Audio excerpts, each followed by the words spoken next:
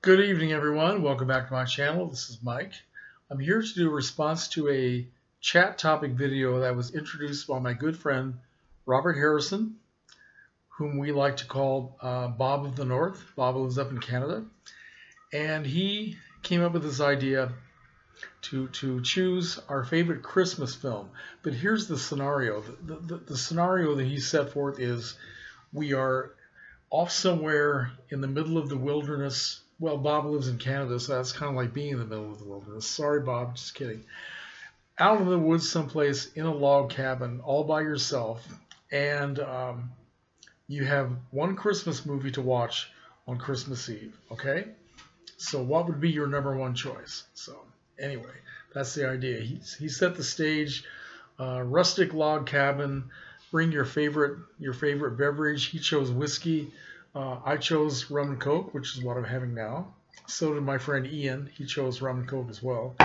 And my friend Castor from Brazil chose cachaça, which is a very good drink. I like it. So the snow's falling outside. You've got fireplace burning, and Ian suggested you have a dog over in the corner someplace. I could do without the dog, but yeah, if you like dogs, what the hell. So you go out and you walk in the woods, and the snow's falling on your head. And so you come back and you settle down and you watch your favorite Christmas movie. So what would it be? And everybody is invited to play along with this. It's just for fun. So when I was trying to figure out how I wanted to do this, and I was going to trying to be real snarky and funny and sarcastic, I was going to show you some bogus choices, right? Which scream Christmas to everybody. Number one choice was Texas Chainsaw Massacre. It's cheerful. Next would be this Al Adamson classic, Satan's Sadists. Ooh.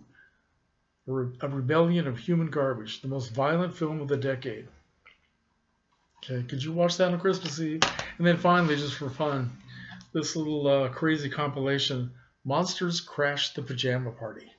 Spook Show Spectacular. Asylum of the Insane. Would you show that to your kids on Christmas Eve? Probably not. So forget trying to be funny. Let's all talk seriously here. There's only one film that I thought of.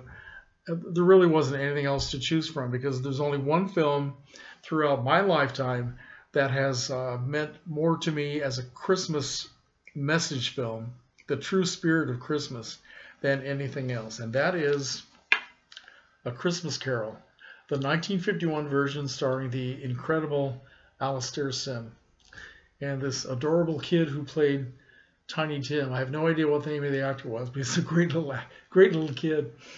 I grew up watching this almost every Christmas Eve throughout my life with my mother and my sister. My dad was never there because he always had to work, right? He would work all night, third shift, and come back in the morning for Christmas. And so this movie is, well, I can't say it's the best version because I haven't seen the other versions.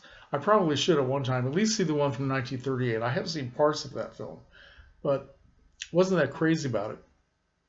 But I've never seen the one with George C. Scott, and if there are any others, I have no idea. So yeah, I love this. The imagery is incredible, especially the part at the end where the ghost of Christmas future, I guess it is, Christmas to come, with the long black robe, you know, with a hand out like that, the bell ringing. Oh my God. I mean, that is something that will just, when you're a kid, something like that just gets into your mind and stays there forever. And it still gets to me. I can still get teary-eyed when I watch this film. It's just got a great message. I like the book very much by Charles Dickens, and I need to read it again. Maybe that'll be something to do with Christmas this year. So anyway, Christmas is not really my favorite time of the year. I tend to get seasonally depressed a little bit, so I don't always every year really get into it. This year I'm kind of feeling a little more positive about it. I'm looking forward to it. But anyway, that would be my choice, and I would like to hear from anybody else who loves this movie as much as I do.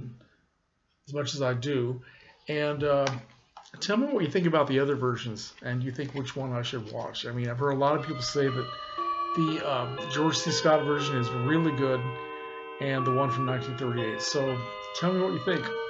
All right? And if you would like to join in on this little chat topic, please do. Like I said, it's just for fun.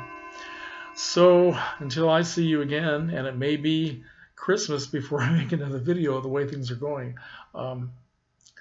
take care, folks. Comments are welcome.